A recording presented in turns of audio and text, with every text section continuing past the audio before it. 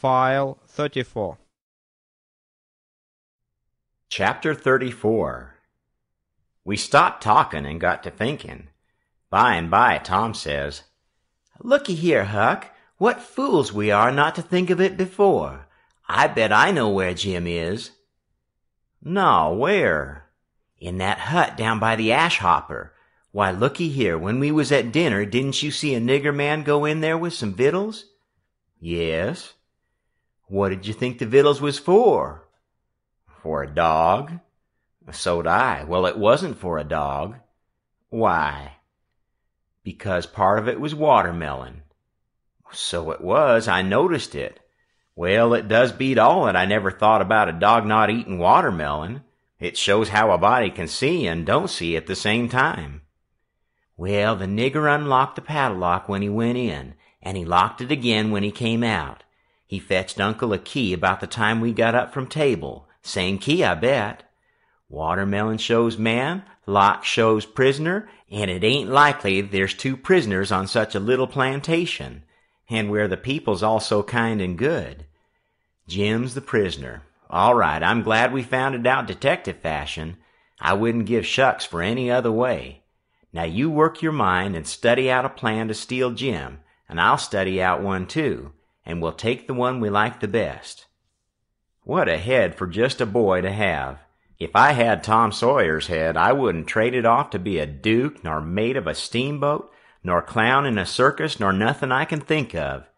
I went to thinking out a plan, but only just to be doing something. I knowed very well where the right plan was going to come from. Pretty soon Tom says, "Ready?" "Yes," I says. "All right, bring it out." "My plan is this," I says.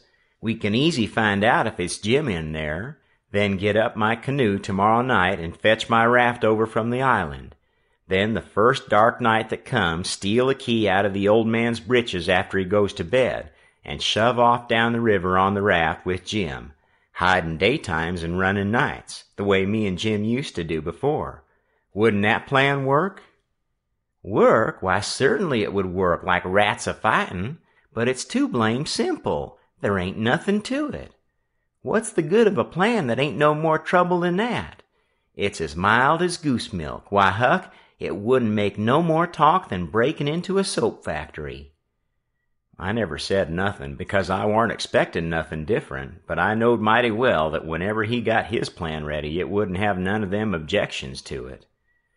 And it didn't. He told me what it was, and I see in a minute it was worth 15 of mine for style, and would make Jim just as free a man as mine would, and maybe get us all killed besides. So I was satisfied and said we would waltz in on it. I needn't tell what it was here, because I knowed it wouldn't stay the way it was. I knowed he would be changing it around every which way as we went along, and heaving in new bulliness whenever he got a chance. And that is what he done. Well, one thing was dead sure, and that was that Tom Sawyer was in earnest, and was actually going to help steal that nigger out of slavery. That was the thing that was too many for me. Here was a boy that was respectable and well brung up and had a character to lose, and folks at home that had characters, and he was bright and not leather-headed, and knowing and not ignorant, and not mean but kind. And yet here he was, without any more pride or rightness or feeling than to stoop to this business and make himself a shame, and his family a shame, before everybody. I couldn't understand it no way at all. It was outrageous, and I knowed I ought to just up and tell him so, and so be his true friend, and let him quit the thing right where he was and save himself. And I did start to tell him, but he shut me up and says, "Don't you reckon I know what I'm about? Don't I generally know what I'm about?" "Yes." "Didn't I say I was going to help steal the nigger?" "Yes." "Well, then." That's all he said, and that's all I said. It warn't no use to say any more, because when he said he'd do a thing, he always done it. But I couldn't make out how he was willing to go into this thing, so I just let it go and never bothered no more about it. If he was bound to have it so, I couldn't help it. When we got home, the house was all dark and still, so we went on down to the hut by the ash hopper for to examine it. We went through the yard so as to see what the hounds would do. They knowed us and didn't make no more noise than country dogs is always doing when anything comes by in the night.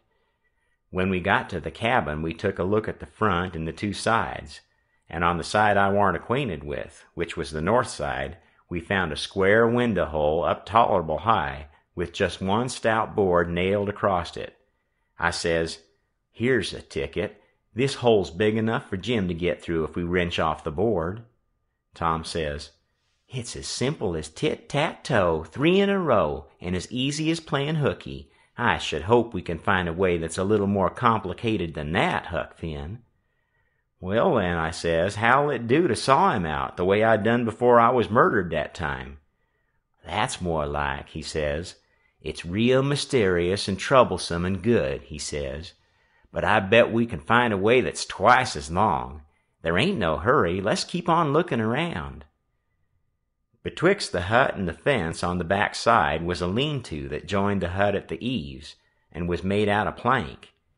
It was as long as the hut, but narrow, only about 6 foot wide. The door to it was at the south end, and was padlocked. Tom went to the soap kettle and searched around, and fetched back the iron thing they lift the lid with, so he took it and prized out one of the staples. Chain fell down, and we opened the door and went in and shut it, and struck a match and see the shed was only built against a cabin and hadn't no connection with it, and there warn't no floor to the shed nor nothing in it but some old rusty played-out hoes and spades and picks and a crippled plow.